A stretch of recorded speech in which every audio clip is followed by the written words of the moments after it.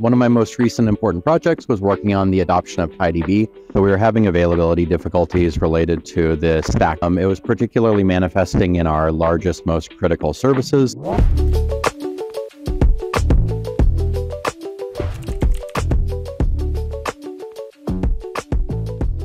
So I'm Xander Hill. I'm a principal engineer at Plaid on the platform side of the organization.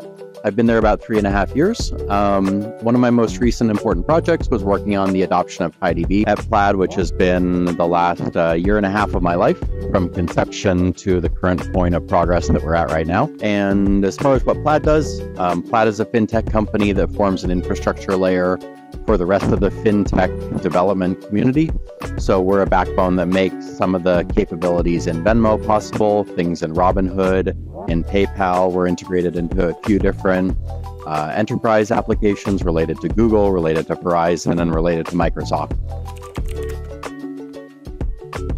We were having availability difficulties related to the stack, the hosted MySQL stack of AWS Aurora that we were on. It was particularly manifesting in our largest, most critical services, so our tier 0 services that had higher write throughput levels. We also had ongoing problems related to large database tables when we wanted to perform schema migrations. Instead of being able to recommend that client teams perform reasonable schema migrations, we would instead work with them for a couple weeks on cloned clusters, try to perform the changes more gradually with PTOSC or with Ghost as open source tools, and yet still be unable to provide that capability to those client teams, and instead give them horrible recommendations like, you should build an entirely new table because we know that's actually safe for you to do.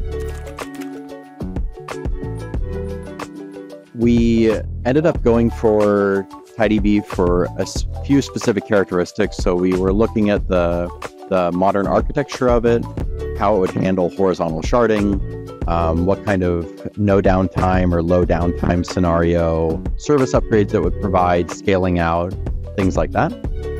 All of those led to be factors that faced into the proof of concept that we performed in Q2 of 2023. And then in Q3 of 2023, we performed the RFC. We did the financial validation, the organizational buy-in, the headcount planning, and all the rest of that process. One of them is around being able to do upgrades with zero downtime. That's not something that we were able to previously achieve on the former hosted MySQL that we were working with, despite quite a bit of effort on our team to try to make that possible.